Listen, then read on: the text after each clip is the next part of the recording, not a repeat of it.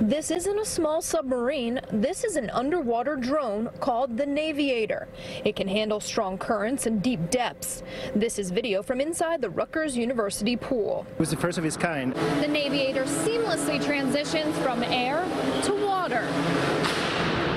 So this has been used to examine a bridge in Philadelphia? Typically, when you inspect the bridge, you have to put humans in the water, and there's very strong currents. It could save lives in the future. It eliminates the need for a helicopter and a boat to perform the same task. Professor Javier Diaz says he's gotten inquiries from search and rescue agencies, the Coast Guard, the oil and gas industry, and environmental groups.